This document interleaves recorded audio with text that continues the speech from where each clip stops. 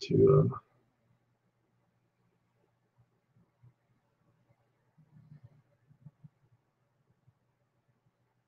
let this go for just a minute. It says we're live up here, but we'll just wait for a minute. Get sermon notes out of the way. It says we're live up here, but we'll have to, okay. There. Okay. We'll just wait for a minute or two here. Make sure everybody is in and ready to go and whatever else. How's everybody doing out there? My audio okay and everything?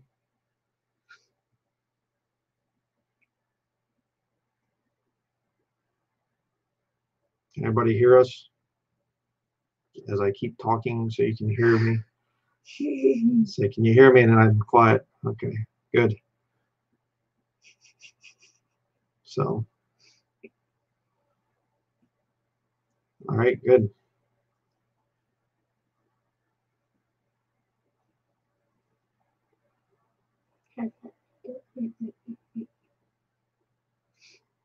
Yeah. All right, sounds good. Everybody can hear us out there. Just literally learned about this whole thing of this false cult today in the comments. Somebody posted in the comments, forget who it was.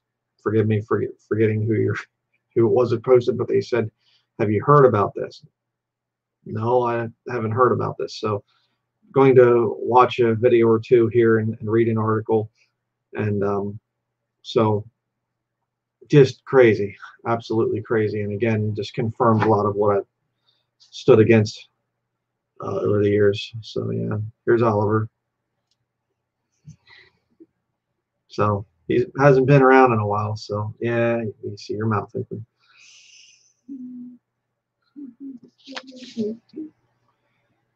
So I'll just wait a couple minutes here, just make sure everybody can find the thing and whatever else here, the live stream. Then we'll get started on it.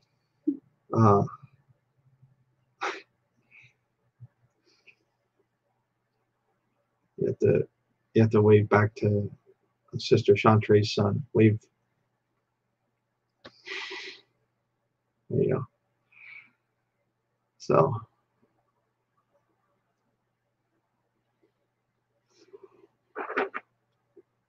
I trust everybody's doing good in the Lord and staying by His word. A lot of distractions out there. Definitely a lot of distractions, things to get our eyes off of the Lord and His word. So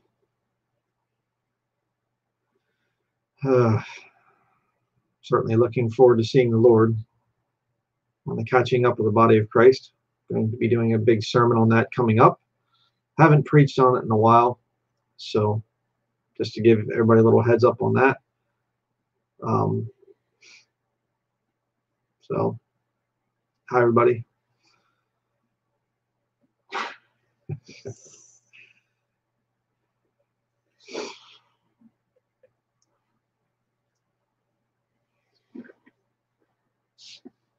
All right. Okay, we're getting up there pretty good in view in people watching. I guess everybody's finding it now. So, all right, we're going to get started then. What we're going to do here, we're going to play a video, and I need to do some commentary through this. Thankfully, I've been around for a while, and I've seen how things work, and so if you're newly saved and whatever else, this is to warn you about how cults run things. And these people are definitely a cult.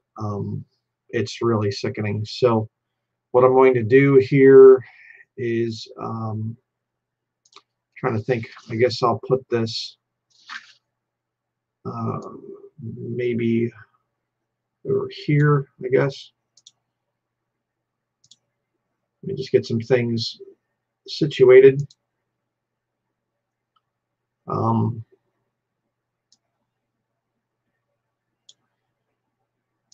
Stick this thing over here. I'll be right back with everybody.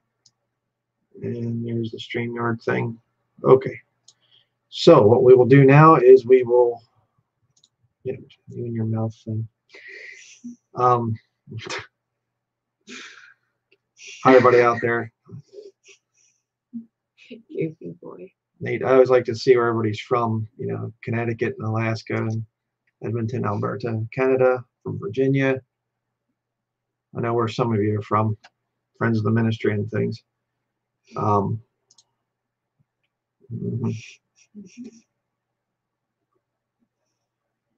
So there you go.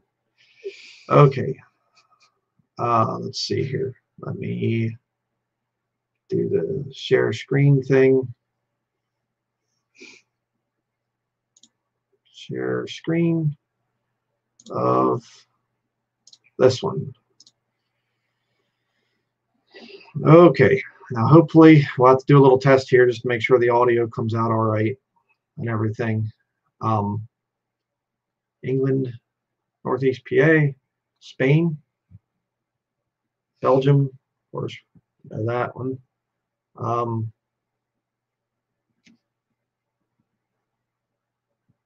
New Hampshire. Yeah, New Hampshire, UK. Iowa. Up there. Sweden. Sweden. All right. Sounds good. Okay, let's get started here. Tell me, I'm going to do the volume here and let me know if you can hear the volume.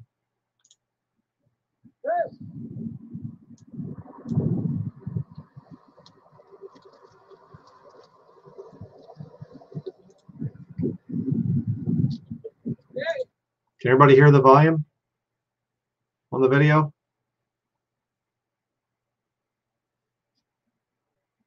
Just want to make sure that you can hear it before things get started. Okay, good. All right, we'll keep it going then.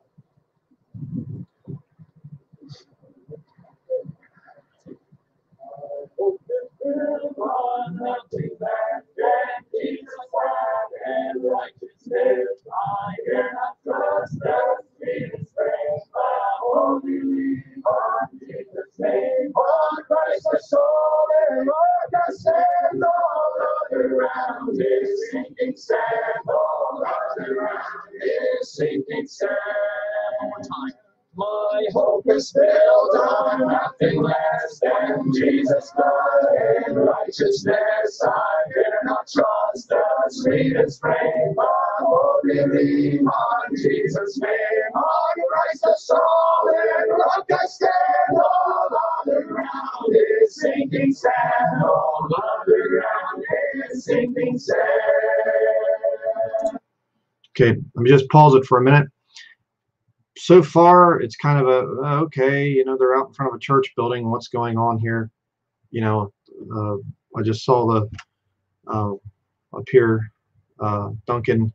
I guess I think you're the one that sent me the link or asked me to look into this, and so I'm looking into it. This is the first video I've seen, so I kind of going into it. I thought, okay, they look kind of Mennonite, Amish, sort of a thing. I don't really know what this is. Somewhat Baptist. So, yeah, somewhat, but more Amish Mennonite because of the black. Right. So just be ready. Okay. Use your discernment here. Let's continue. Think about your soul. Think about one day we will be in eternity. Don't think about, are you doing this because you have to? Do you not feel God dealing with your soul? Go ahead, officer. Pastor Gilbert, this is a summons here for the Church of God, arriving on the 27th of December, 2020. Hold on just a minute. Are you talking about the Church of God? Because we know it's not the building. The church. Okay, let me pause it because these people, the people with church buildings, they always do this. It's the church building until they get caught, and then they say it's the building. Excuse me, it's the people. It's not the building. They always do this every single time. If it was the people, you wouldn't have a church building. Okay, it's just always irritates me how these guys do this, and then they hold on to that. See, it's the church building, it's the corporation, everything else, and then they get in trouble and they say, oh, it's just the people. We don't hold to the building and everything else. Yeah, crooked. And we'll see why this is important as we continue.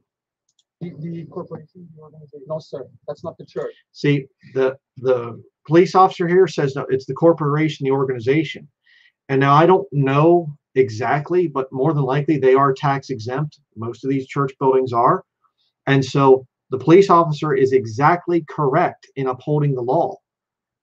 He's 100% in the right in what he's doing, because they are a registered tax exempt organization under whatever the codes are up in Canada. I don't know, but whatever they are there, and these guys are in America too. So, you know, I don't know what the code would be in Canada. Maybe one of you knows, but the whole point is the police have every right to come there and tell them this is unlawful. You have to stop this. It's government property. When you go under tax exempt status, they have a right to come in and tell you what to do. Let's continue. The church is the people. That's why they're here. This is the church. Do you understand? Sir, do you understand? We're charging all these people. We're charging all these people, not the building. It's the church. Which is the church? Can you tell us? The organization. No, sir. The organization. The police officer is exactly right. He's exactly right. Under there, what he's seeing as an officer of the law is this is an organization. It is a corporation. I'm here to enforce laws on the corporation. He could care less what the people have to say or what your beliefs are. If you come to the government and get a license, okay, or permission from the government, that's all they see. And they are 100% right in enforcing laws against that. Again, I've studied law on this whole issue here. Way back when we had a house church, and you know, we studied this thing extensively. So I side with the police. you side with the police, yeah. Me too. All right, let's continue. What is the church? You point to the church. Officer, help him. Point to the church. Which is the church, sir? Point to the church. The building? No, sir. That's where you're mistaken. That's where you're mistaken. Yeah, that's where you're mistaken. It's not the building. I'm not going to go and search through the guy's sermons, but I can almost guarantee you I could prove in his sermons that he probably says that you need to come to church, you need to be in church, whatever else. They'll preach it as the building. The church is the building until they get in trouble with the law, and then it's not the building, it's the people. Cracks me up. Let's continue. You're fighting against God. The people, this is the church. This is the church. I'm only a part of it. I'm their leader. This is the church. Can you point to them and say you're charging them? How to read that in Canada. Do that. Point to them, say you're charging the people. If this is here, this is for the court date of February 11th, 2021 at 480 Sunset Drive in St. Thomas at the Provincial Offenses Court. Okay, sir? It's alleging the 10.1 sub 1 of the Return Reopening Ontario Act, hosting event exceeding the number permitted under the that 10.1. Going against the Constitution. Sir? Are you going against the Constitution? I'm here. I'm the court officer. First of all, sir, please identify yourself first and last name, please. And from which? My Special Constable Jeffrey, Elmer Police. What's your last name? Jamie is my first name. Jeffrey is my last name. Jamie Jeffrey? Yes. Jamie Jeffrey from the Elmer Police? Yes. Go ahead, sir. Okay. So this here, the summons is, like I said, for the offense of the 10.1 sub 1 of the Reopening Ontario Act, host an event exceeding the number permitted under the continued section 7.02 order. Did we transgress the Constitution? I'm here to give you this for the. What is this? What is this? A summons. For what? For the Provincial Offences Act. Did we do anything against the Constitution? I'm not talking about the Constitution. I'm talking about the Constitution, sir. I'm here. I said, did we do anything against the Constitution, which guarantees us the freedom of religion, the freedom of gathering? Okay. Now, see, this again is textbook how a cult leader brings in their people and makes them feel really we're part of the right thing. We're part of the right cause. They'll do this inflammatory type of stuff, and you see the people and they're getting all riled up and everything. Yeah, we have constitutional right. Well, you waive that when you go with the government licensed building like that. Very much the same as if you go into the military and you swear, you go through all the swearing in stuff and The whatever else. induction of oath. And And yeah, you take those oaths, you're giving up some of your rights when you go into the military. So you can't say, hey, this is against my rights. This is against the Constitution, da, da, da, da, da. You can't do that. You gave it up willingly. These people, when they got their building, they gave up their rights. Plain and simple. And I thought that the early Christians met in secret a lot of times when the government was corrupt. They didn't boldly go out and stand before the Roman authorities and say, you have no right to stop our meetings. And, and they didn't form a church building and stand up against the lawful authorities saying, you're a organization, you're a corporation, we have full legal jurisdiction to tell you what to do. Mm-hmm. Oh, Mom, And listen to my the cousin the military.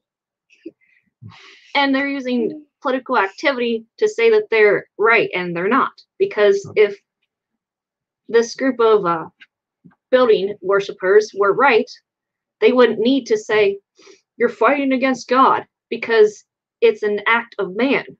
Their organization is man's doing. God did not tell them to create a building and worship in a building and then fight the government for doing what the government has authority to do.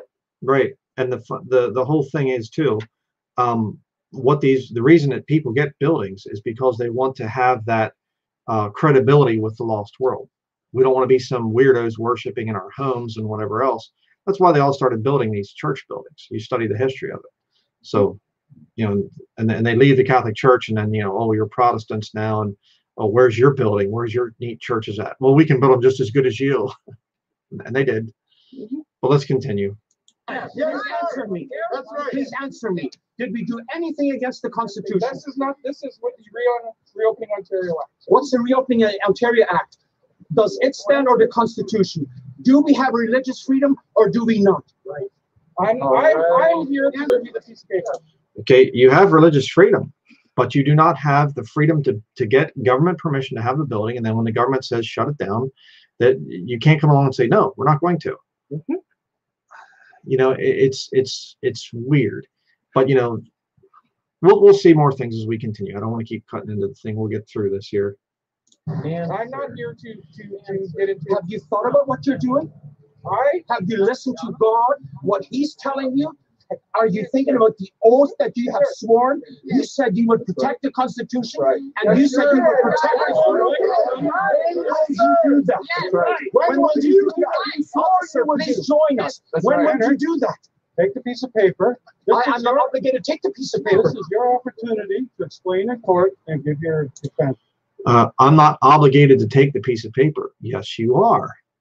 Your system belongs to the state. You came to them for permission to exist. That's just the way it is.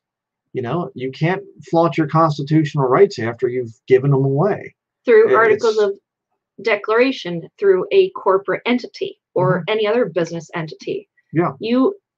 The moment you create articles of declaration for a business, whether religious or not, you give up your normal rights, and the government says you will do what we tell you. And if you say, oh, no, we won't, well, then you're bucking their system. And I fully side with the Canadian government to throw the books at this man-made organization.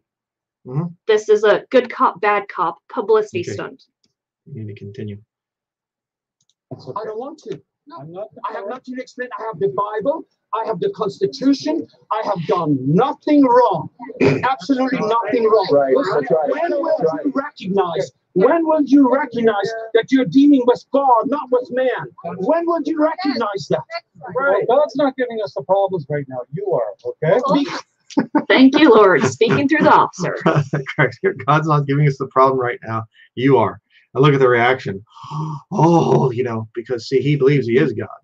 And you say, oh, now come on, brother, you're getting a little bit. Wait till you see what these nuts actually believe. I'm going to be playing a video right after this one, and you will not believe. He is an apostle, okay? One of 12 apostles, right? I mean, we're talking some crazy stuff that these people believe. They believe that the seventh trumpet of Revelation has sounded, and that they are now the 12 apostles and things. Oh, these people are wing nuts. Okay, they're one of the worst groups I've ever seen. So yeah, this is called a media stunt. This is called a cult leader right here getting his people behind him. They're all just standing there kind of in shock watching.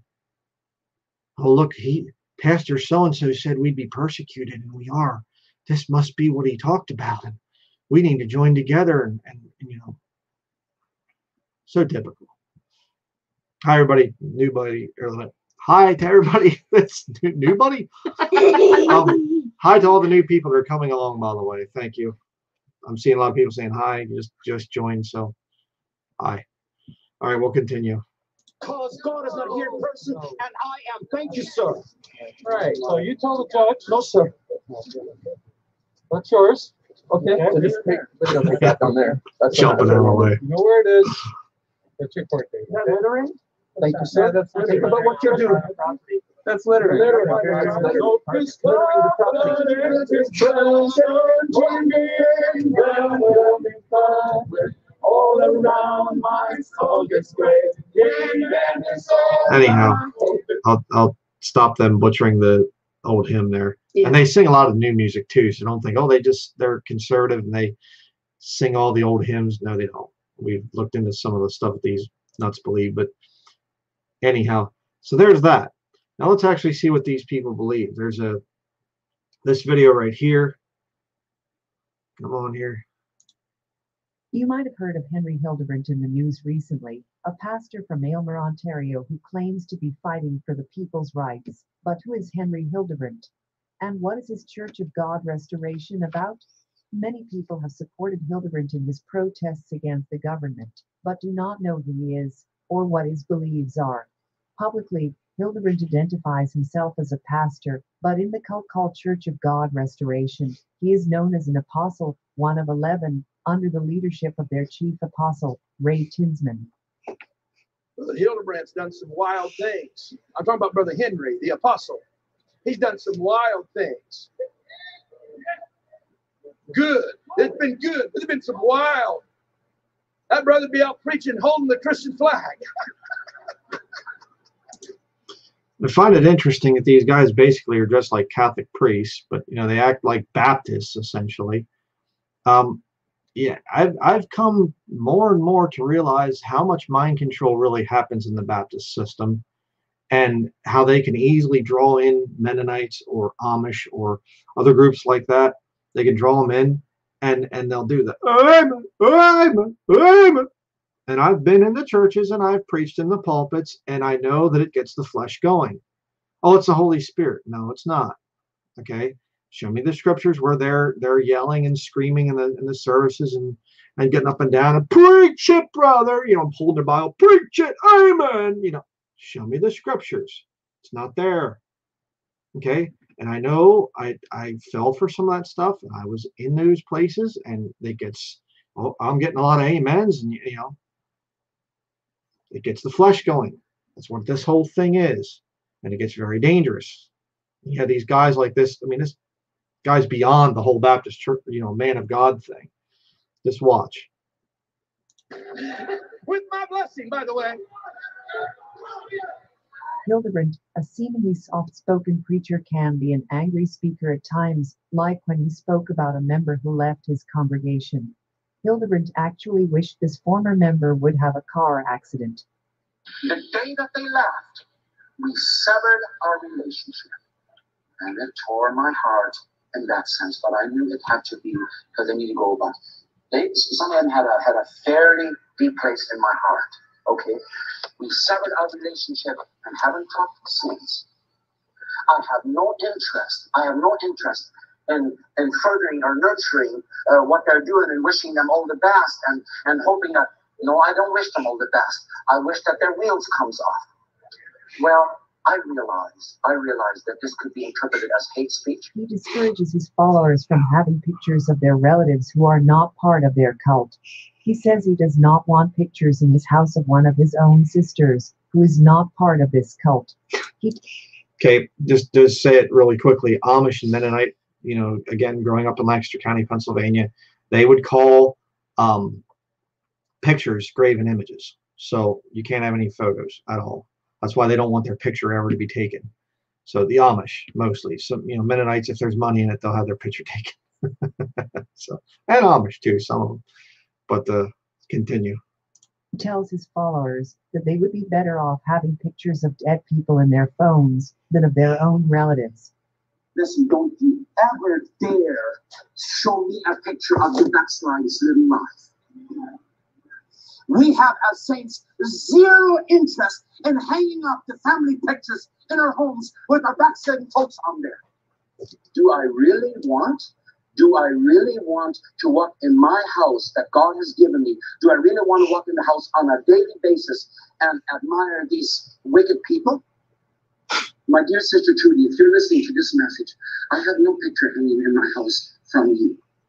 So I would say, if you have a phone and you definitely want to have a picture of the backslidden person on there, then this is what you do. Go to the funeral home, the next funeral that you go to, take a picture of the dead person in the casket, and put that on your WhatsApp for your relative, so that you can keep on saying and seeing it. Are you following me? So just so I will remember that they have died. Okay, and then if at 3 o'clock in the morning you can't sleep and you want to look at a nice picture, bring up the WhatsApp picture and look at the person in the casket and see if that helps you to sleep. You know what I'm saying? So I want to be reminded that this person has died. So if any... Okay, notice again the Baptist thing that they do there. Again, they'll emphasize something and they'll yell it and they say it over and over and over, just driving it into the brains of their people. And they'll do it until they hear enough people saying, amen, amen, amen. And you're in there and you get that group thinking, you're thinking everybody else is amening, I guess it's right. And then the guy will go on to some other point. It just, stuff makes me so sick. Continue. Anyone is permitted to have any information on them. I'll tell you where to bring it to the ministry, and the ministry will sift it through and see what the relatives should know about it. Hildebrandt also claims he can forgive sins, and that he can decide if he forgives a person's sins or not. But I have personally experienced in the very recent past where we are praying for somebody to be saved, and the Lord spoke to me during prayer and told me, tell them their sins are forgiven. I said, Lord, I don't say that. The Lord said, tell them that their sins are forgiven. I said, Lord, I will obey you. So I looked at the person, I said, your sins are forgiven. Oh, really? I said, yes, God said I was supposed to tell you, your sins are forgiven. The Lord said, if you forgive their sins, they are forgiven. And if you want to stand up against the apostles in this time, let me tell you something. When the Lord tells us that your sins are not forgiven, they're not forgiven. But I'll pray to God. You won't pray to God. And if you're not here this morning and you're listening to me and you're rebelling against the church, you will have to come by Brother Henry Hildebrandt, and you will have asked Brother Henry Hildebrandt if you can be forgiven. Woo! Yeah, I had to come and ask Brother Henry Hildebrand. I saw one of your Brother Henry Hellbrand branded or something. Yeah. You have to come by him and ask if your sins can be forgiven, and if you're not in his church. But I thought the church was the people. Yeah. Yeah, okay. I guess we kind of switched that there, That sounds like a spinoff of what the Amish do, excommunicate the offending person. Shunning. And you have to apologize. Well, they don't say it that way, but, Hack did the same thing too. Yeah. Let's continue. He says he is fighting for freedom, yet his followers do not have the freedom to have a Facebook account or watch a YouTube video unless it's from their own cult or they get permission from him. He enforces a strict dress code on his followers. Do his followers have the freedoms he claims to be fighting for? That's interesting. Exactly. Yeah. Go ahead. I just have to say this. They're not allowed to have these accounts, and of course it has to be done through their system. Well, that's what the military does. When I was deployed in 2010, the military told me in these words, you either have to have a Facebook account and or a cell phone so we know where you are at all times. What you just heard about this Satanist activity is a spinoff of what the military does. Yeah, and it's interesting because the new IFB, I remember seeing a couple of times that these guys are bragging about going and speaking at military installations and things. There's a lot of tie-ins between the two. Again, understanding psychological warfare, psychological operations. A lot of these guys will go undercover, and I don't think he is because he's sort of a Mennonite preacher or whatever. But some of these guys, there's all kinds of psyop stuff going on, and a big part of it is to make people like us look bad. But thankfully, that's why we try to encourage brethren to be as weird as you can. So we're very hard to copy. So we're not we don't they're I'm rather disturbed that they have beards like me and that they'll wear a black vest or something. That's kind of irritating because I wear a black vest, but I have my red and black one on today. So hey, I would be worldly and flashy. So would I. I mean, I'm wearing flashy colors and patterns. Yeah, look, see? Isn't that flashy? Oh, I would be excommunicated. It's kind of earthy though, so I don't know. You might make it. And then Dad would have a black vest and then white salt and circuit breaker has a black vest and white salt. Circuit breaker, yeah. Yeah, I know one of you said earlier about that the head chief apostle guy looks like Robert Breaker. We'll see him again here in a little bit. That's what I thought too. He does. So let's continue. In reality, this fight for freedom is a publicity stunt by the Church of God Restoration, as this cult believes in a prophecy that in the final days, people from the outside, including from other churches, will flock to their church, which they claim is the one and only church you can find salvation in. With this publicity stunt on YouTube, Facebook, and WhatsApp, this cult hopes to recruit the people who join them in their protests, including congregants and pastors from other churches. In spring 2020, the cult initially started to make masks to give away to get some publicity, but then decided that protesting would give them more publicity and followers. You gotta love that. Funny how the new IFB did the exact same thing. Yeah. At first it was just, there's a pandemic, we have to, make masks. We have to shut our church down. I did a whole live stream on it, Stephen Anderson's church, before that whole thing fell apart. But it just cracks me up. Same thing. They're making masks. And then, now it's tyrannical and we have to be against it and everything else. It's violating our constitutional rights. Come on. Oh, man. Here we go. Church of God Restoration was founded by a man named Annie Lane.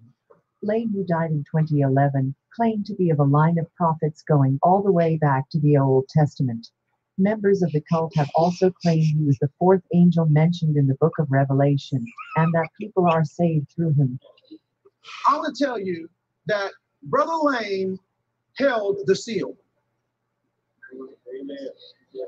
And if you remember, if you want to get saved, you got saved his way. Or you wasn't saved. Well, Brother Lane, I think this is what the scripture says about salvation. No, come here. Right. You get in my way. And I'm right and you're wrong. And you know what? He was. Yeah, man. I got me a preacher just like a Jesuit priest. Amen. I mean, come on. And it's weird. He does the same little beeping delight thing that Robert Breaker does. Same backdrop as Andersnake does. It's weird. Here's the chief apostle back here. This guy here is the chief apostle right there, so it's impressive. Actually younger than I am. It's kind of funny. But let's continue. What are you saying? And then there would be a weird Sungus Kamungus and so on. Yeah. Let's continue. And if you want to be right, you had to be right with him. If you want to be right, you have to believe what he believes. After Danny Lane's death, Ray Tinsman became the leader of the cult. Ray Tinsman and the rest of the leaders elected themselves as 12 apostles, claiming that part of the Bible is actually talking about them and not about Jesus's original apostles. I want to share with you real quickly that the names of these apostles of the Lamb are not talking about Peter, James, and John, and the original 12. It's not talking about that. It's talking about a different 12. It's not disconnected because there's one ministry, one church, and the spirits of the prophets are subject to the prophets. Okay, notice again, this is classic mind control within the Baptist system. Classic the way that they do it. They'll raise their voice and they speed up the tempo. Every single time they're trying to deceive you, they'll start to raise the voice and they'll start to talk a lot faster. They do this. It's just text. Carnival preaching. Yeah, carnival preaching, which I preached on many years ago. Let's continue. And he'll get louder and he'll get quicker. So there is no disconnection, and we don't do wrong to refer to the original 12. But in context, it's not talking about the original 12. This is talking about another 12. Do you want to know the names? One of the names is the only name, the name that is above all names on this creature of God's creature, the governor of the world. It sounds just like a Baptist church. The governor of the world. They're calling this Ray Tinsley or, whatever his name. The governor of the world? Chapter and verse? Sounds like a bad attitude Baptist blowout. Yeah, it does. Or new IFB or whatever you want to make it. It's just insane. Continue. The judge of all this world is the chief apostle, our very own Brother D. Ray Tinsman. And in the other corner, we have, what is this sports announcing? The Brother D. Ray Tinsley. Can I say one thing? Notice that his name is D, short for his first name. Ray is his middle name. What is his first name, and why is it not being used? His first name's Devil. Yeah, you have to wonder. So, yeah. Sounds like a sports announcer announcing the entrance of a team for a competition from ancient Rome. Sounds like some kind of UFC or boxing thing. Let's get ready to rumble or whatever. His middle name this is church here. Probably Stupid. Yeah, middle name's probably Stupid. There you go. All right. Give honor where honor is due, and I believe that I'm due some honor. Listen intently to that which I have to deliver to you. And if tonight you consider me as your leader, and I trust that you've looked beyond Washington, D.C., and I trust you've looked beyond Ottawa, and I trust you look beyond Mexico City and other capitals of the world, and that by now, through the preaching that you have heard in the past few years, that you've looked past that and you realize that your real leaders, not only your real leaders, but the leaders of the world and that of deliverance won't come through Washington, D.C., and won't come through Ottawa or won't come through other capital cities of the world. But if there's going to be a deliverance to rise in this time, it's going to arise by the leaders that are in front of you. Amen. It sounds like a military pep talk to me because the language is very similar. The leader's in front of you. Yeah. Okay. What rank are you wearing on your collar again? Yeah. Let's continue. The cult's leadership went as far as telling their congregants to pray in the name of the cult's apostles in a sermon preached by John Friesen, one of their elders. I began to pray and I said, Lord, I come to you in the name of our chief apostle, Brother Ray Tinsman. The cult formally prohibited members from seeking medical help and still does to a large degree. In one case, one of their apostles, Elizabeth Opal, claimed that God had told her that he would heal one of their members who was ill, and if he wouldn't, then God was a liar, and if this person would die, she would send a text message to the other apostles, and they would raise him from the dead. The Lord showed me that he's going to heal Brother Dietrich. He said, if I don't do it, I'm a liar. And when he told me that, I said, Lord, you're going to look real bad now unless you do something here for us. Thinking to myself already, I said, if Brother Dietrich dies, I'm going to send a text to the apostles. We're going to raise him up. This person passed away a few months after that claim was made. Person passed away a few months after that claim was made. Yeah. Apparently you can't read too good. Let the woman learn in silence with all subjection. But I suffer not a woman to teach, nor to usurp authority over the man, but to be in silence. Apparently the old apostle there didn't get that. This is a true saying. If a man desire the office of a bishop, he desireth a good work. The husband of one wife. Oh, but that's right. She's an apostle. But how does that work? Apostolate, perhaps? No, that would be discriminatory. They have to say apostle. Yeah, And if he doesn't get healed, then God's a liar. Well, then I guess she just said God's a liar. And by the way, again, there charity ministries in Lancaster County, Pennsylvania.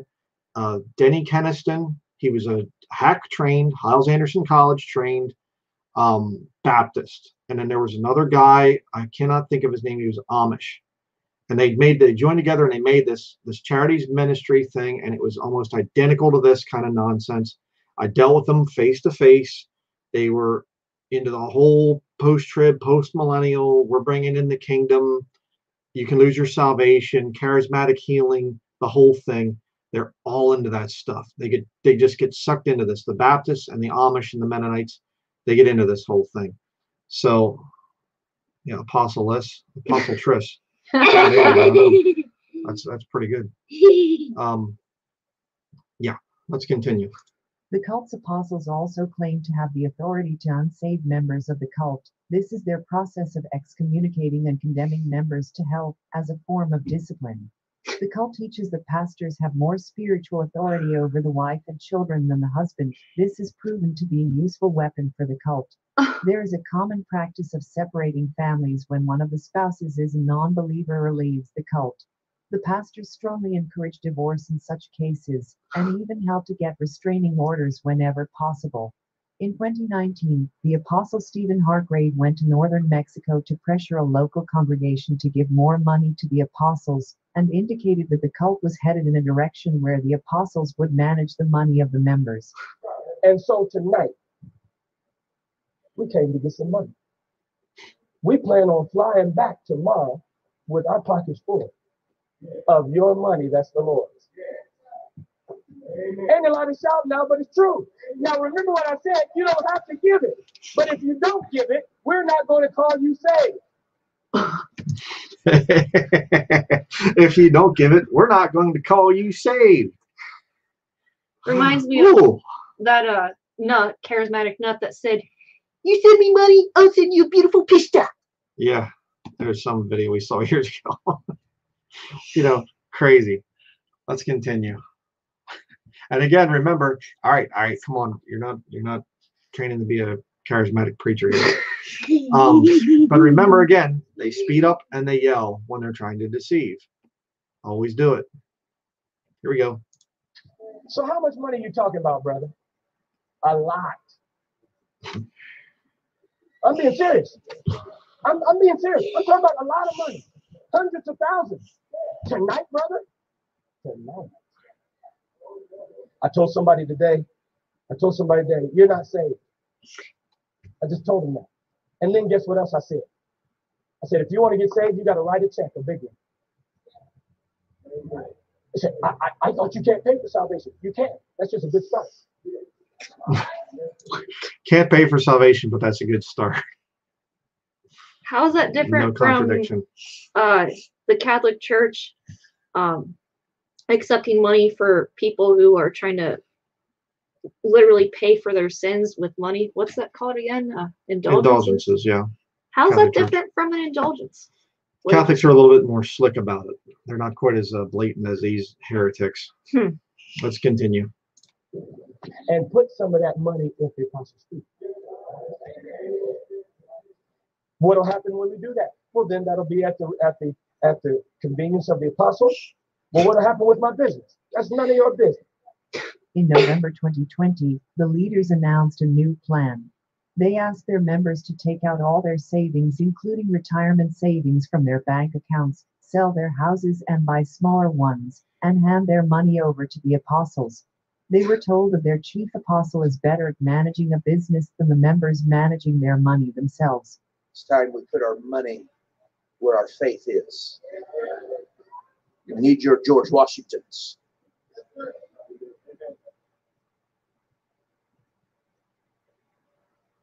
If you believe this, if you don't believe this, then please don't do what I'm about to say. But if you believe this, you need to empty out your IRAs and your 401ks. You say, well, if I take them out, then I'll have to pay a penalty. Get it out. It's time to go for broke.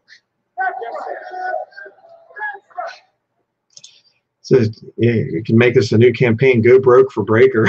Yeah. He looks similar. I'll have to say that. I just, can you believe this stuff? It's just, my goodness. Time to get them out. Lamb at the apostles' feet. You don't have it anyway. With one little fair swoop of a pen, you won't get it either. And if you're going to get it, you better get it quick. Because soon, in one little move, it won't even be there. We need to sell some of our homes. Just pause it for a minute. I remember literally there was a Lampeter United Methodist Church down in Lancaster County, Pennsylvania, and they literally had a campaign on for growing their church, and they were saying the exact same things. Sell your house, get second, third jobs, you know, get a smaller home, do whatever you can to make the church. Operation Stretch is what it was called.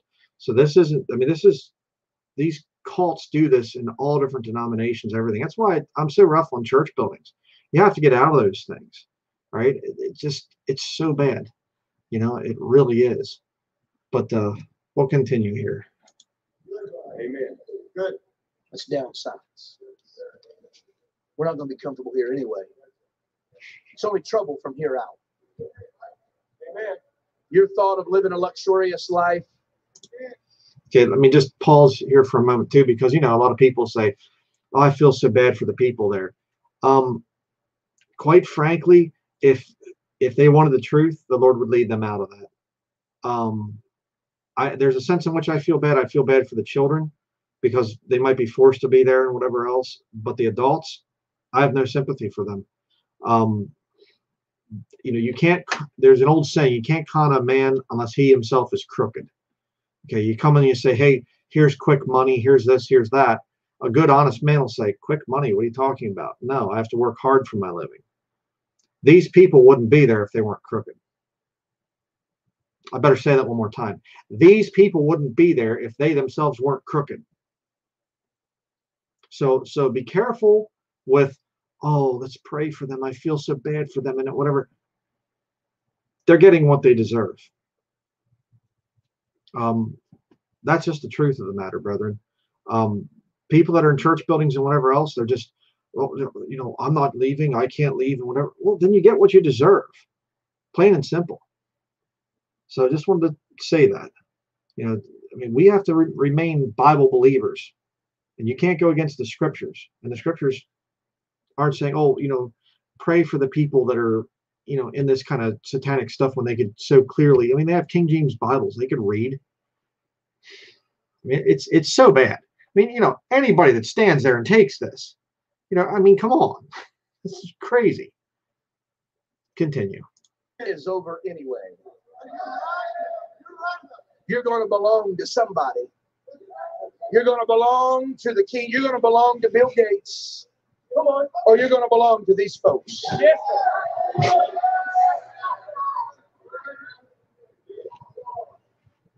Not suggesting you to go homeless. I'm not even suggesting you to have no comforts. But I'm suggesting to go for broke. Yes, sir.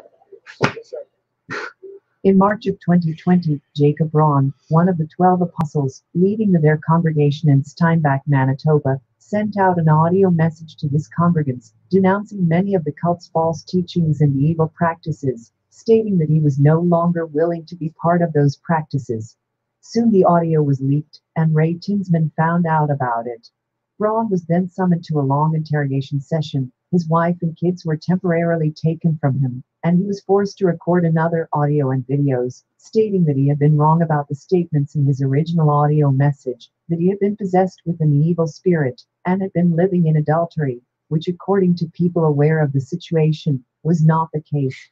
Jacob Braun was of course not allowed to return to his local congregation, and was prohibited to speak to anyone about the situation. He is believed to have been ordered to move close to the cult's headquarters in the USA to receive punishment and retraining. This is a summary of what Henry Hildebrandt and the Church of God Restoration cult are about. Please alert others. And that's what we did. Now actually look at their website here. I did see a comment here. I want to make a point about this. Could someone please remind me what is unbiblical in Robert Breaker's teachings? Thank you. Absolutely. Robert Breaker preaches a false gospel. Robert Breaker says you do not need to call upon the name of the Lord to be saved. You just simply believe, which is essentially hyper-Calvinism. Because hyper-Calvinism, you're elected, you're chosen, and all you have to do is you just come to the point of where you understand that. It's just all mental. It's all up here in the mind that you don't have to actually call upon the name of the Lord to be saved, when Romans chapter 10 plainly teaches that. And there's plenty of other scriptures as well. These guys are all about there's no repentance, and whatever. And there's plenty of other things wrong with Robert Breaker. He's lied about the book of Enoch, claimed it's in the Bible. It's not in the Bible. I mentioned in the Bible, excuse me. It's not. There's a lot of things, false prophecies and things, said that Paul tried to prophesy and the rapture time and it failed and whatever. So Paul's a false prophet, apparently, according to Breaker. We have a video on him. So please stay away from Robert Breaker. He seems legitimate because he basically stole Peter Ruckman's work. And so he's very dangerous, very dangerous. Stay away from that guy. Just to make that clear. Let me get over here and zoom on this thing a little bit here so we can read it better. This is the Church of God. This is their website right here. Greetings, friend. You may wonder who we are. I'm really wondering that now. We are not a denomination, but we are the Church of the Living God, as we read about in the New Testament. Okay. And yet they don't follow the New Testament, which we plainly saw there. The sight of the saints of God has never failed to bring relief to a fellow pilgrim. Aaron was glad when he saw Moses. The soul of Jonathan was knit with the soul of David. Paul, when troubled on every side, was comforted by the coming of Titus. And the report that the saints remembered him with a fervent mind. Even Christians upon their first meeting have the witness of the Spirit that they have met one who within themselves is a partaker of the common salvation. They're strangers and pilgrims in this world. They are not foreign to those of God's household. This is surely true with those who walk in the fullness of the counsel of God in this latter part of the evening time. We who have heard the sound, look at this, heard the sound of the seventh trumpet and have fallen into the ranks of God's restoring work have an unseverable bond. Okay? Our heart's cry is, blow on, O seventh trumpet. The last call of mercy has produced and will continue to produce the gathering together of a people that are willing to forsake all and stand on the word of God alone, which they don't do. The restoration of the household of God is in full operation, and his children share a holy bond of one heart, soul, and mind. Okay, and they are not part of his children. I can assure you of that. But what about this thing of the seventh trumpet? Again, just read the Bible. Revelation chapter 8, verse 2 here. And I saw the seven angels which stood before God, and to them were given seven trumpets. Right? And then they go and they do a bunch of things here. But we'll jump down. The first angel sounded his trumpet, and there followed hail and fire mingled with blood, and they were cast upon the earth. And the third part of trees was burned up, and all green grass was burned up. Now, I slept pretty sound last night, so maybe this happened overnight and I didn't see it. You know, It miraculously reappeared again. We'll see. It didn't physically happen, but symbolically it happened. Or maybe the seventh trumpet happened and the other ones, God kind of skipped the other ones. Third angel sounded, and there fell a great star from heaven, burning as it were a lamp, and it fell upon the third part of the rivers and upon the fountains of waters. The name of the star is called Wormwood. And the third part of the waters became wormwood, and men died of the waters because they were made bitter. Fourth angel sounded, third part of the sun was smitten. Yeah, how in the world did you get to the seventh trumpet? I mean, what in the world? So, I'm trying to think. Sixth angel sounded, and trying to think of when the seventh angel sounds, but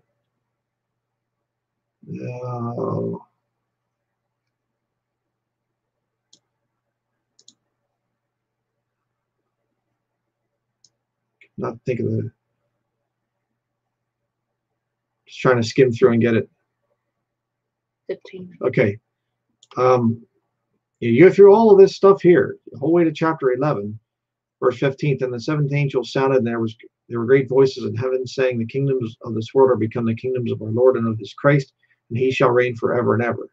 And the 24 elders which sat before God on their seats fell upon their faces and worshiped God. So apparently that's, I don't know why they didn't just have 24 of these, apostles or something. I guess they'll 24 original apostles, then the 12 original apostles, and then the 12 new ones, apparently, which include 2 women, which is kind of funny, yeah, we'll get into that here as we continue, but show this a little bit more, our prophetic lineage. There you have Ezekiel, and then it goes to Daniel and Haggai, and I won't go back to the Abraham, Moses, and some of those others.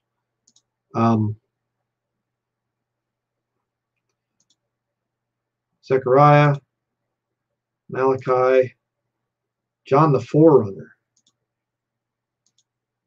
Okay, Anna, let's throw her in there, and then you have Peter. Nice little Catholic painting of Peter there, and then we have John and Paul. Kind of interesting how John came before Paul. But then you have Jan Hus. Wait a second here. So you go from 67 AD to 1369. Kind of missing a few centuries there, aren't you? No. Then you have Savonarola. Okay, William Tyndale, Menno Simons. Got to get that little thing in there for the Mennonites. John Wesley. Major problems there. John Fletcher. Heard the name, but I'm not real familiar with him. Daniel S. Warner. Again, don't really know much about him. Or Charles E. Orr. Warner created his own branch of the Church of God. Then you have Daniel W. Lane. We'll check out this nut here in a minute. And then finally, D. Ray Tinsman. Okay, so yeah, where's that thing at about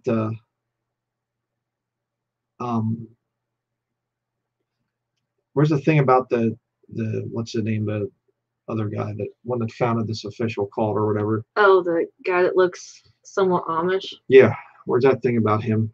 We have to read that one part. It's classic. Oh boy, I have it saved to PDF. Good. Maybe photos? No. Okay. Okay, let me just, if you don't know where it's at, I'll try to find it here. So yeah, there's a woman preacher there. That's important. Other than blowing shofars. Typical. So it's hard to believe people maybe fall governance. For this stuff. Governance. Well, church government. Yeah. Yeah, there they are. Holiness there. Oh yeah. 2 women are part of the presbytery? chapter and verse? Yeah. Already showed the verse of scripture. Oh, here it is. Cool. We found it. Daniel Lane. Where's that one part at? I just had this right here. Yes, and above that too. Yeah, he thrashed Babylon severely. Whatever. Yeah. Oh, sure. Okay. He thrashed Babylon severely. Well, Mystery Babylon in the scriptures is the Roman Catholic Church. I don't think this guy thrashed the Catholics, dressing like a Catholic priest. Yeah. So I just had to show that. We aren't going to bother. The sentence, he accepted no salary and died with few possessions. That sounds a lot like everything went to the church or the organization as the hack. Vow poverty, the whole thing. They always do this. Yeah, that's there. So, yeah. But there you have the apostles. Two guys here, they're brothers. So, good business there to get into. We're here for your money. Where does the King James Bible say that a woman was an apostle? Well, see, we're adding to the scriptures now. See, it's okay. It's perfectly fine. Where's that found at? In the Bible. Well, yes, but where? What chapter and verse do you know? First. You're forgetting yourself now. Timothy chapter 6, verse 10. Right. So here you have more of the apostles. And there's the nut that we watched earlier that we'll be reading an article about him here in just a minute. But yeah. And then you have the prophets. They have prophets too, not just apostles, but they have prophets. So, female on that line? Yeah, there's another woman there. Elder.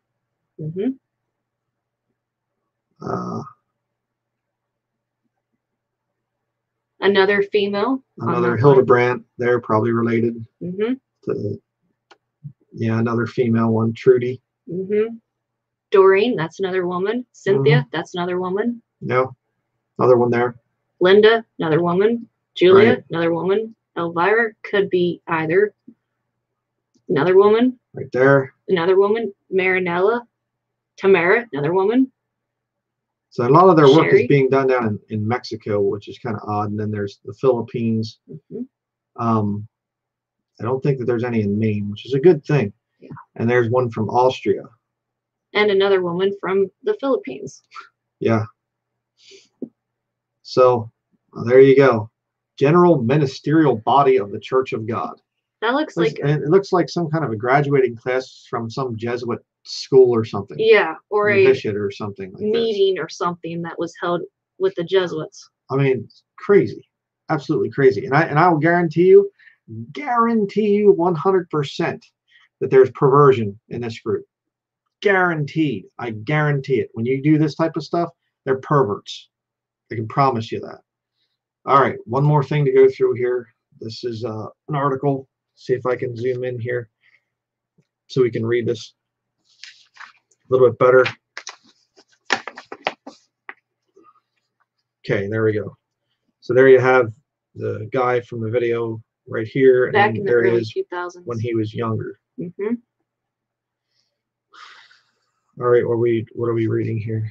Well, go down below that video thing. Okay. Check out the first sentence. The first time he was in the news. This should tell you the whole attitude behind this Henry Hildebrandt hireling. He claims that we're not a rebellious, defiant people in an interview in 2001 with the London Free Press. And we don't want to be in conflict with the government and its agencies. But yet you saw them in conflict in their first video. Very strange. Then it says 20 years later, Hildebrandt, now with the title of Church Apostle. How do you go from unknown nearly 20 years ago to all of a sudden a church apostle? That's rather odd. He says in a WhatsApp voice message, we are living in times of fear. We are scared the police will come to our door any moment and we don't know what they will do. Yeah. Hold on a second here. But he's also a conspiracy theorist fighting a perceived worldwide effort to destroy humanity's freedoms. Well, it is. But again, see, they have to spin it now. They have to say, there's preachers actually like myself that have fought it from the very beginning. You can watch my baloney virus video done, a year ago, essentially. I knew the thing was a scam from day one. It was just ridiculous. Violated all kinds of medical procedures and whatever for handling real disease. So, and all these guys went along with it for a while, and then when they see the tides turning and that there's Christians and others that are standing against it, now they're going to join their voices. And so now the media has to spin it that, they're just a bunch of nuts like this. Because they're playing good cop now, that it's become a movement against this whole COVID situation. So they were once back in the shadows not doing anything, and all of a sudden we're playing good cop at the right time, of course. Public relations stunt. And so the Bible says in Proverbs chapter 29 verse 25 about the fear of man bringing a snare. I'm paraphrasing, but you know the verse. And so he says, we're scared the police will come to our door. Well, if you fear God, why would you fear the police coming to your door at any moment? Yeah, and rulers are not a terror to good works, but to the evil. Right. If you do that which is good, you'll have praise of the same. I've had the police called on me on a number of occasions, and it never turned out bad. Ever. I always shook the officer's hand as they walked away. I get along just fine with the police. I know, I'm not going to get some kind of government building and then gripe and complain because the police come and try to take away my freedom or something. I know better. Then the article talks about how this church that this hireling founded. I need to know where we're going here next. Scroll down. A church still clinging to its doctrines, it goes on to mention, but trying to expand and gain attention amid a pandemic that's also fueling the effort. Knows the timing, okay? Still trying to cling to its doctrines, but yet trying to gain attention. They're playing good cop in this whole scenario. This is a civil affairs psychological operations stunt. Look at the odd timing of their behavior. Okay, as we go on, you'll see why I say this. And of course, it's similar to the new IFB doing the same thing with Mejia recently doing his little fiasco. Yeah. Then it goes on to say, the church and its leadership, especially Hildebrandt, always have sought publicity to gain followers, they say. People are admitting this guy is all about getting his name out there, just as Robert Breaker tries to do. He copies other people's behavior and actions, and he says, I believe the same way. Well, this Hildebrandt is just a spinoff of Breaker from that perspective. Copying others to gain media attention.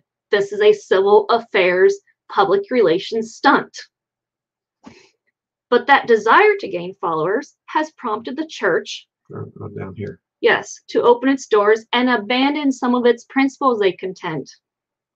Very interesting, because what they stood for in the past, they have to change now in order to fit with the movement that's been created by this whole COVID pandemic, false flag operation. Then it goes on to say, a quote from a former Indiana Church of God member, Adam Paymer. He says, they have been prophesying for years that in the end time there's going to be an influx of people coming into the church by the thousands or by the millions. Again, this whole cult is twisting the scripture about the multitude of people from all nations, peoples, tribes, getting saved during the time of Jacob's trouble. They're spinning that with a satanic twist. And this former member is basically admitting to the fact that this cult is, I believe, using replacement theology. Well, in a sense, yeah, but this is another cult tactic that they say, we're being persecuted right now, but God's going to do something great. God's doing an amazing thing. He's bringing in revival. He's going to make a major movement through this whole thing happen, is what they're doing. Liberty Baptist Church I used to go to and actually preached there down in Pennsylvania. They actually had a wall on the one side of the congregation that was built temporarily so that they could break it out and turn the church even bigger. Jack Hyles actually preached there. Jerry Falwell preached there as well. And it was huge in its day, and they went through all kinds of splits. It was 30 people going there in a church that could seat probably 1,000 people. But yeah, it's just typical stuff there. That's how they keep people in. Our numbers are small, but we're going to grow. You're going to see God do great things here. If you give enough money. Yeah, to prove that you're saved by giving money. Yeah. You have to give money in order for you to be saved. Chapter and verse. Mm-hmm. Then it goes on to say the Church of God Restoration. There are likely hundreds of Christian congregations with the word Church of God in their name. The Church of God Restoration in Aylmer belongs to a branch of now 30 churches. Didn't they say earlier they're not part of a denomination? That separated in the 1980s from an older organization known simply as the Church of God. There was a Church of God cult building in my hometown growing up. Mm-hmm. So again, these cult people are a spinoff of the original Church of God denomination. They're still a denomination. Yeah, they all try to claim that the title, the Church of the Living God, or the Church of God, or whatever else from the scriptures, which is a biblical thing. But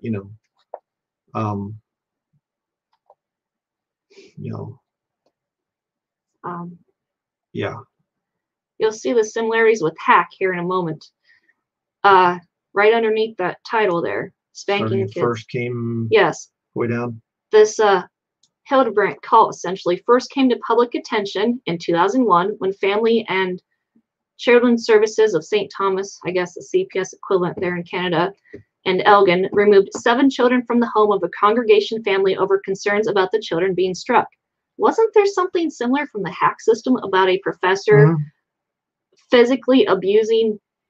Yeah, Combs. I can't think of what his first name. Esther Combs. I don't think it was Jeffrey Combs, but it was Esther Combs was the daughter. But Combs was one of the professors at Hack, and he actually had beaten his daughter terribly over the years. And there was a lot of them.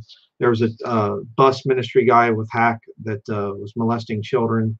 Took them on a camping trip and was, molesting them and things. He actually went to jail for it. And Jack Hyles gave him a Soul Winner of the Year award after he was in prison. So I'm so familiar with this whole system. It's disgusting. Mm-hmm. And then look at the other similarity between the hack professor abuse situation.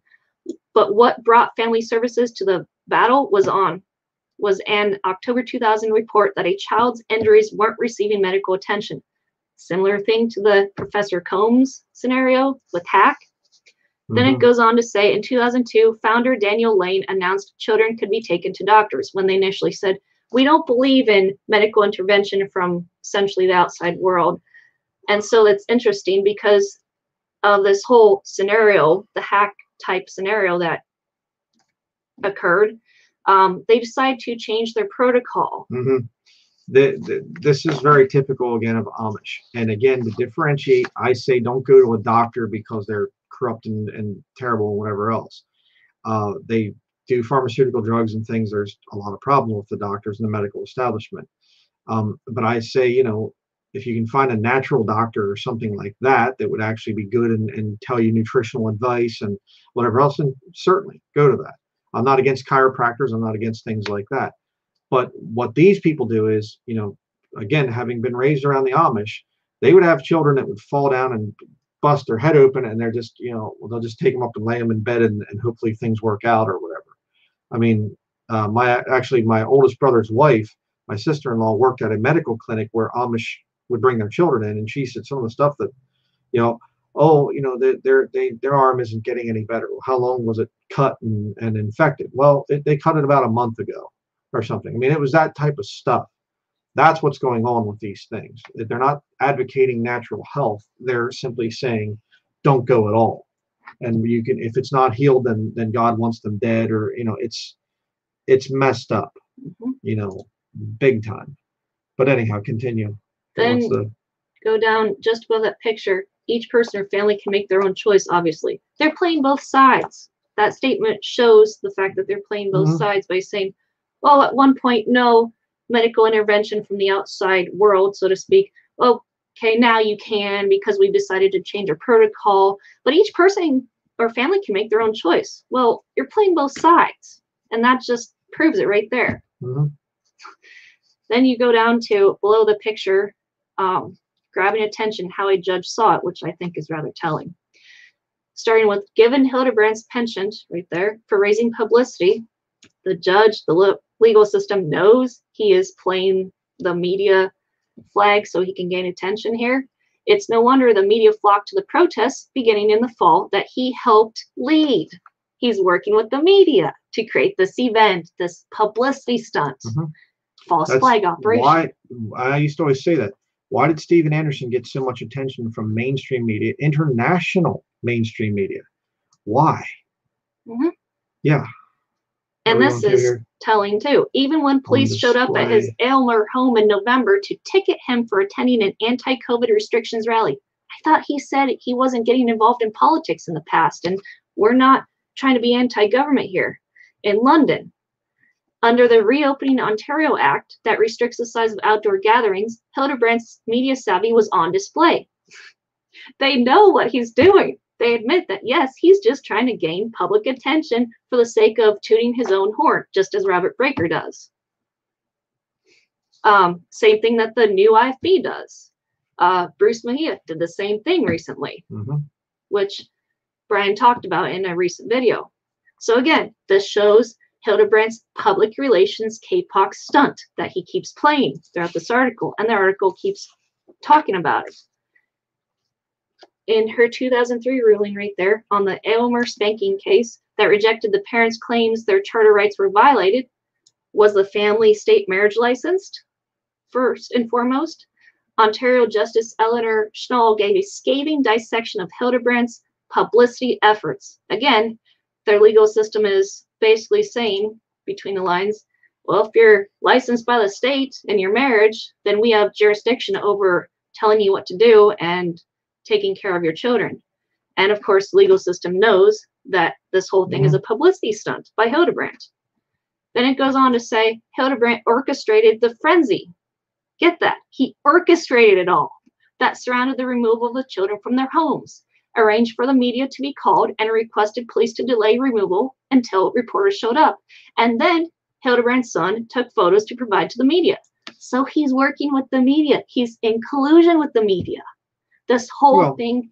Yes and no, but see, they do it in such a way that it looks like he's not in collusion with the media. You know, but he's with social media, these guys can get this stuff out there, and then it goes viral and whatever else. You know, again, same thing that the new IFB has done for years. They'll do this thing if they run in with police, and they'll smart mouth the police, they'll smart mouth the border patrol, and whatever else. And a lot of times the police officers are, you know, they're drawn into it ignorantly, and they're saying, why are you doing this? I don't understand, and whatever else. Just please leave. And then they start to get mad, and that's what these goons want. It's just disgusting. So continue here. I think Hack did some stunt like that too, with rejecting an offer. That's a different thing. But Jack Hiles, you know, had this big media thing and whatever else where they were being accused of child abuse and whatever else, and he did a big media event, invited all the mainstream media. They love it. They adore this type of stuff. But anyhow, continue here. Then the sentence, soon after, Hildebrandt arranged for media interviews and photos of the, quote, unhappy parents in their empty home, end quote, and created a website providing the pictures, names, ages, and email addresses of the children, showing personally identifiable information, which I think is a major ethical no-no. And again, you know, to win the minds and the hearts of the people who are watching this whole media event unfolding that Hildebrandt created for a certain purpose. Very telling. Then, and of course, he's holding up the Bible just like Trump did. Exactly. Continue here. Let's get through the next one. A media savvy sentence right there. An early mentor, Harvey Elk, a retired minister of the German Church of God, said, you know, I didn't expect this from Hildebrandt, essentially. And Elk says he was leading a congregation in Mexico in the 1980s when Hildebrandt and his wife joined. And then Elk left for a congregation in Hamilton in the late 1980s, and the Hildebrandts followed. And as a result, Elk got Hildebrandt a job in a factory, got him started, so to speak, off the ground, as they say. And when Hildebrandt joined the upstart Church of God Restoration in Aylmer in the 1980s, things changed, and somehow Hildebrandt just becomes one of the church's pastors, according to Elk, and I think that's rather telling. So how does he go from a no-name to all of a sudden pastor? Yeah, let's continue. Then under that statement, founder of the Church of God Restoration was Daniel Lane, who ran the church as a dictatorship. Hiles did the same thing, ruling on how members should behave and dress. Hack did the same thing, and excommunicating anyone who disagreed with him. The Amish do that. Sounds like a combination of Hack and Amish systems. He died in 2011, and an Ohio pastor named Ray Tinsman, Ray is the middle name, took over as chief apostle. Interesting timing. Then it goes on to say, after almost 20 years, right there, of little public attention, here we go again, he's craving the media attention, he popped back up on the public stage with his refusal, playing good cop, amid the pandemic, to end drive-in church services last spring after Ontario adopted emergency orders. He saw the movement shifting away from the initial start of the COVID pandemic, and he decides to jump on board and become the good cop in this whole scheme. Publicly, he focused on the rights of his congregants to go to their church parking lot, and check this out, and stay in their cars to worship. He stressed the use of masks and social distancing at his outdoor services. It's exactly what a lot of these government church guys do.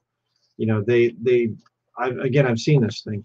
They'll do this whole thing, and then they'll say, but we will still continue to obey the laws and whatever else. Or they'll say, we're not for the pokey in the shoulder here. I won't say the V word on YouTube. We're not for that, for the specific baloney virus thing. But that's not to say we're against, other pokies, Playing so, both sides. Yeah, let's. Next, we have, though Hildebrandt argues his resistance is rooted in spiritual duty, it goes well beyond the sphere of religious gatherings. Again, they're showing his pageant that Hildebrandt has created. And it goes on to say, and beyond the pulpit, what others say. Where's that? Go down below that photo. Okay.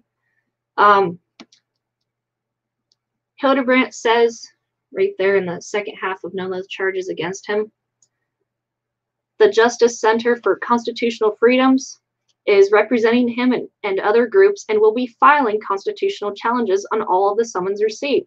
It sounds like he's waving the alt flag patriotism movement flag, which is rather telling.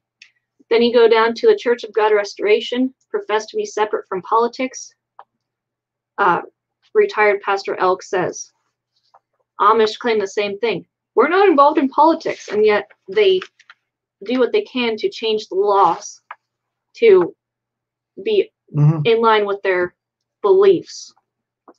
Okay, the next sentence that starts with I'm surprised by, it says, they were really totally detached from politics, period. He says, they did not feel it was right to pick up arms and go to war and on and on. Back in the beginning, before this whole pandemic began. But they wanted the media attention, so they raised the political progress banner. But it doesn't surprise Abe Harms, Executive Director of Mennonite Community Services of Southern Ontario. He says, I always feel that he thrives on controversy and thrives on crises. If there are no crises, he has to create one, Harms says. That's what Bruce Mejia did. That's what the new IFB cult does. Yeah. They create false flag operations to get the public sentiment a certain feeling. Though a lot of Hildebrandt's followers would identify themselves as Mexican Mennonites, the church itself is not based on Mennonite faith, but they showed, Menno Simon as their so-called lineage, whose principles include separation of church and state. What are you doing creating a business entity if you believe in that?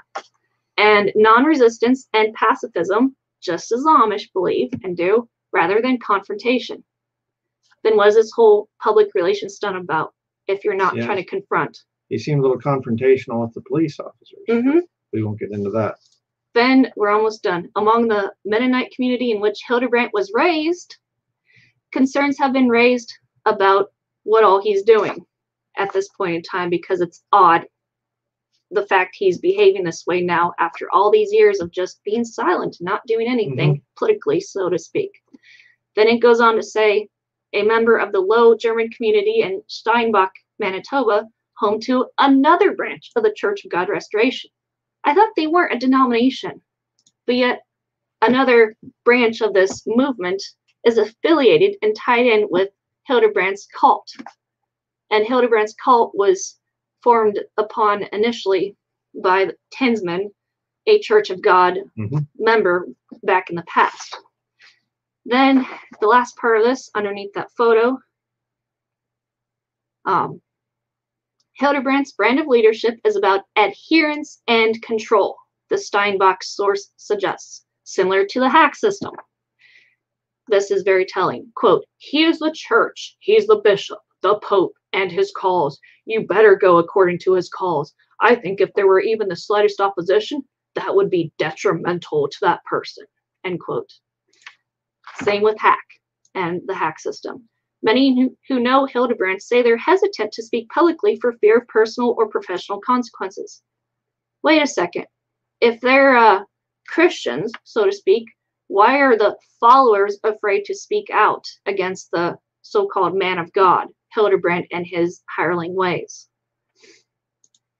The growth of the devout pastor's popularity during the pandemic is rather strange. They call it particularly paradoxical. I find it very odd.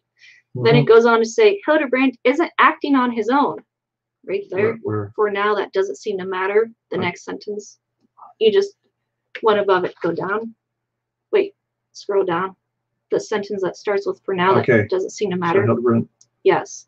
Hildebrandt isn't acting on his own. He's acting in tune with the even more strident rallying cries of the Church of God Restoration leadership. Who are the leaders above Hildebrandt?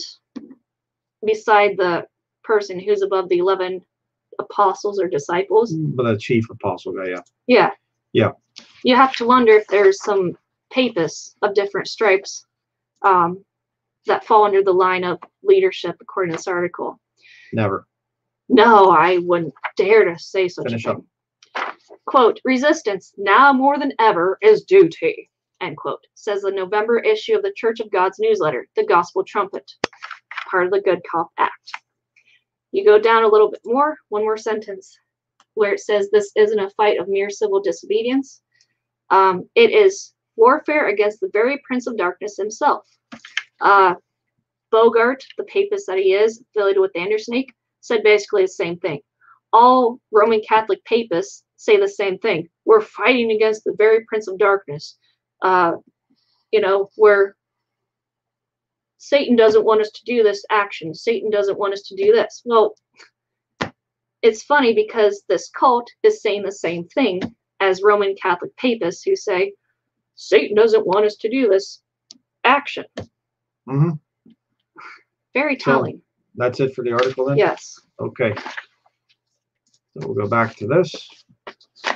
And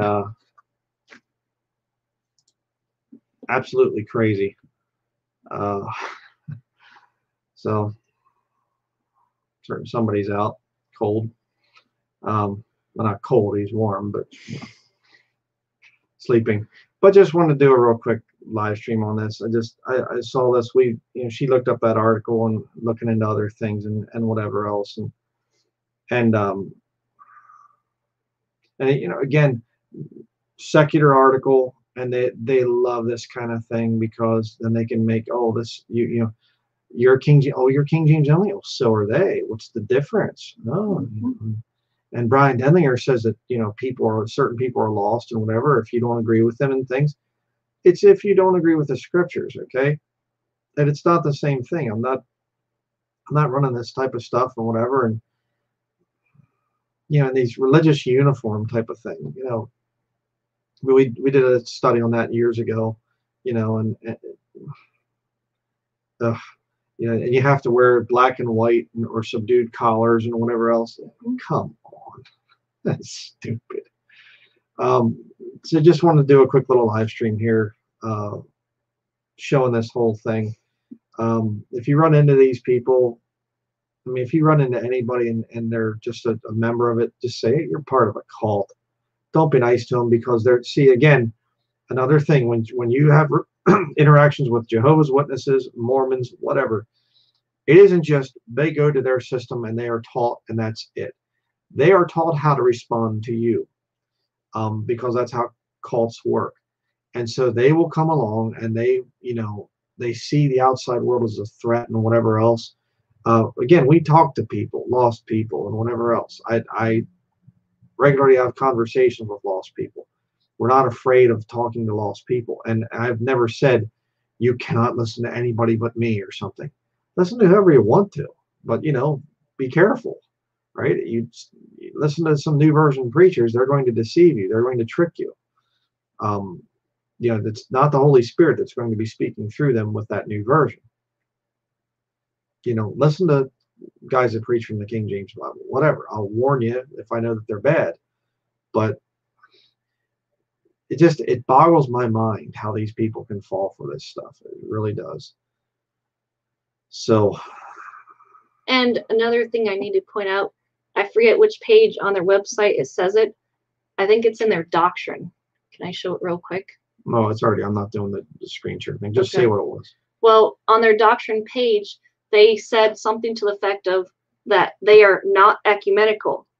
But yet in the article that I just read to you, they've been yoking up with all sorts of different people. Did I mention this thing of Hildebrandt starting a Twitter account in October, which posts photos of himself with Eastern Ontario MPP Randy Hillier, who's supposedly anti-COVID, you know, public health stuff. But then it goes on to say, and messages of support for Ezra Levant of the far-right outlet Rebel News. And Hildebrandt also was to speak at a January rally called the Awakening World Truth Summit, which included author David Icke, a Freemason, who believes a hybrid race of aliens and the evolutionary terms for man is leading the world to slavery, and that Hildebrandt has become a fixture at Ontario rallies. So again, Hildebrandt is doing all these stunts to get public attention. Yeah, they're igniting the right, just like I preached about. That's what they're doing. They're getting right wingers all upset and irritated and everything else. Yeah, so you know, I'll just answer your comment here quick. There's a YouTube channel called Truth Shock TV. It has a lot of videos on words being changed in the Bible. Do you know about this? It's called the Mandela Effect. Yes, I know very much about it. And do you have an opinion on this topic? It's another psyop. It was actually formed by a witch, Hollywood mind control witch, Fiona Broome. She was the one that came up with this whole Mandela Effect thing. It is a lie. We did a whole video exposing it. I mean, I have Bibles up here from, you know, 200-year-old Bibles. They say the same thing as a modern King James Bible. No. What they're doing is they'll take the confusion of new versions and they'll say, see, it says, you know, what's the thing? Bottles versus wine skins, or the lion lays down with the lamb. The King James says wolf. Oh no, or you know, the lamb lays down with a wolf or something like this. No. You do the research, they're lying. And it's new versions, what the new versions are saying. And I show the proof in my Mandela Effect, you know, videos. We were both actually in that. She did some research as well on that. Ties in with the Mark of the Beast and the whole movement there. So big study. Can't get into everything here. So I think this whole Hildebrandt cult system is designed to negatively reflect upon real King James Bible believing people who adhere to God's word, the King James Bible, in all matters of faith and practice. I think this whole thing is a psyop to discredit our movement. the movement that we're part of. Yes. We didn't found a movement. Okay, Right. let's make that very clear. I'm using their terms, Yeah. So, but yeah.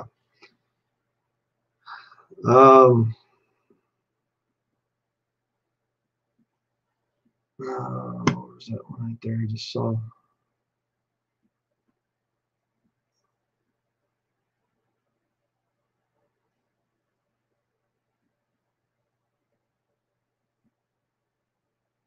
So, there was something I was going to address there.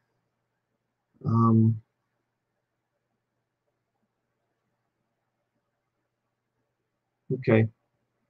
Not sure where it went to. Do you know a word from it? I might have noticed it. All right. Well, we're going to get going here. We could start doing question and answer stuff, and it'll be another hour. So we aren't going to do that this time, but just wanted to warn about this Church of God restoration thing. Very serious, very bad news. Yeah, stay away from that one, definitely, for sure. I mean, we watched them, and I'm sure if you watched their messages, it would probably be quite entertaining, to say the least. But new believers, stay away from that stuff. That's my best advice to you. So, a bunch of different big studies coming up. I'm finishing up some notes. As you can see back behind me here, up that way, right there is a little monitor that I have. There's wires that go over, and my camera. I have an old camera that I use, maybe on the table back here, but I have an overhead camera set up that I can use, which is what I did with the most exquisite King James Bibles. And no, that's my other camera.